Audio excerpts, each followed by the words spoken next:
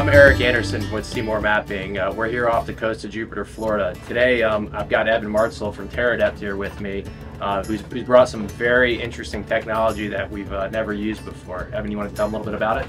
Sure. So what we operate at Terradepth is a fleet of Teledyne Gavia AUVs, which are capable of operating in a force multiplier solution with surveying alongside Eric's boat, as well as surveying autonomously by themselves, anywhere from say 1 meter of water all the way out to say 3,000. Give us just a quick understanding of what the system looks like and what it does and what it's capable of. So the autonomous underwater vehicle from Teledyne, the Gavia, is about say a 10 to 12 foot long vehicle. It's a modular vehicle, so you can put different sensors on it very quickly, as well as swap batteries very quickly.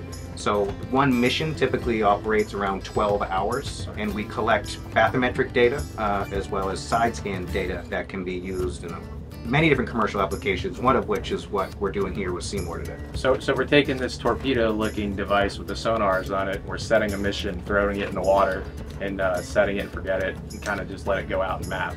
That's correct. So the best thing about the solution is it's fully autonomous. So once we set it off on its mission, we have the rest of the 12 hours to do whatever we want. So we've also been mapping alongside of it. So as Eric has his multi-beam on the boat that some of you see out mapping off the southern coast of Florida, he's out mapping at the same time as we're running our autonomous vehicle.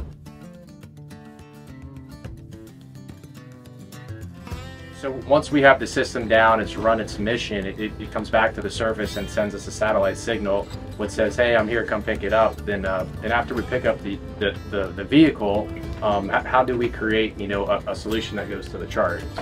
Well, again, luckily Eric has a really nice vessel here, and once we get the AUV back on deck, we can very quickly download the raw data, do some processing, and then produce an underwater map of the seafloor, whether that be from the bathymetric data that produces the 3D topology everyone's used to seeing in the CMOR product, or a side scan technology, which takes a very high resolution image of the seafloor as well. So really what this is going to do, it's going to give us super detailed imagery in deep water. Then we take that solution from you and we literally integrate it into what we're already offering as a charting solution. So now our customers will be able to have extremely high detail of those rocks and wrecks in very deep water. That's correct. So the mapping you've been doing on your surface-based vessel has been fantastic, but occasionally you're bumping up against those deeper contours where you need high-resolution data, which really requires, at the end of the day, a sensor being closer to the seafloor with being able to collect that data. So that's where our Gavia AUVs come in.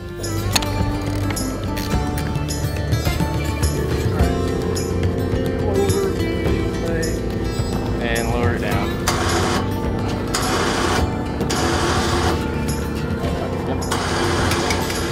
We're here off the coast of Jupiter, Florida to investigate some deep water anomalies in a pretty large search area.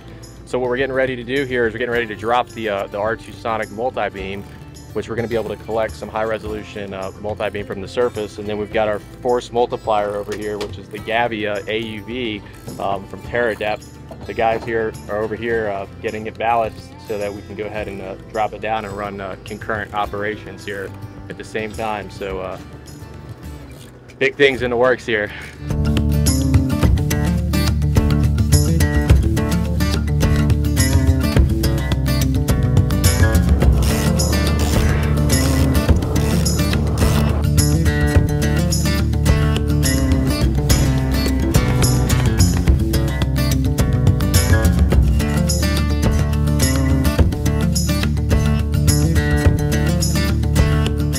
So we just identified an object in the seafloor here. We're not sure what it is. We ran over top of it with the R2 sonic multi-beam, but in this depth of water we weren't able to really to identify what the object is because of the resolution of the sonar.